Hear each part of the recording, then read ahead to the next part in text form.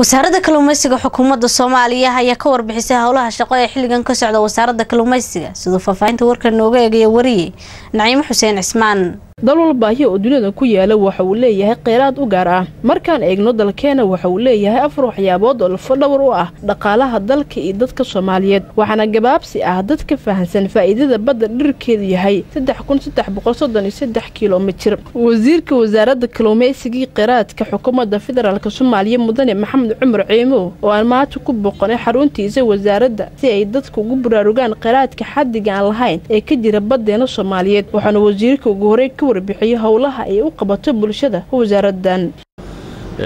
howlaha ay loo idmaday ka wasaarad ahna waxay tahay marka hore in ay shaqaalaha ama dadka ku howlan kaluumaysiga hadii ay lahaayeen iskaashatooyin hadii ay lahaayeen shaqaalo oo wasaaradda hadii ay ahaan lahaayeen dadyo kale ee gobolo iyo degmooyin iyo tuulooyin degan ee doonaya in ay ka kaluumaystaan badda baaxad weyn leh inaan u sameeyno waxyaabaha la yiraahdo capacity building ama kor u qaadid shaqaalaha tababarana aan siino hadii ahaan lahayd dalka gudihiisa hadii ahaan lahayd dalka dibadiisa in sare u qaadno dadka ku howlan wax soo saarka kaluumaysiga iyo sidoo u horumari lahayn looguna heli lahaa kaluunkaasi ay soo saarayaan laftigooda meel ay u suuq geeyaan maxaa yeelay wax hadii aan loo helin beec fiican waxa ajis galaya dadka soo saaraya sadarteed waxaanu rabnaa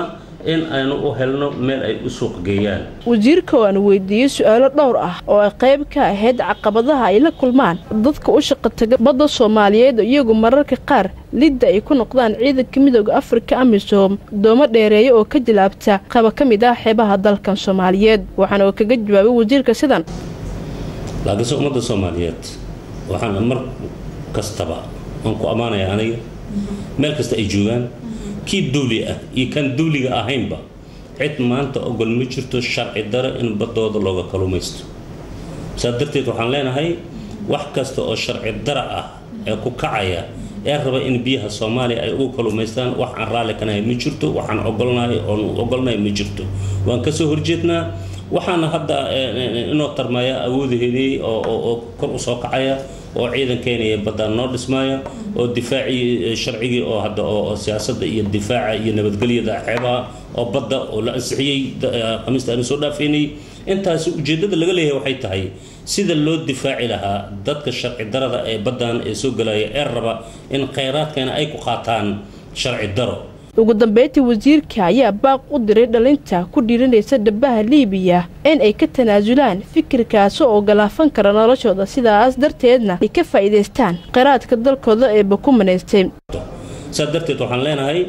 wasaaradda hadduu alhawada logolaado waxaan ogolnahay inay noqoto horta wasaaradii waagii dawladda dhexe ee barsimeedkii ee la yaqiinay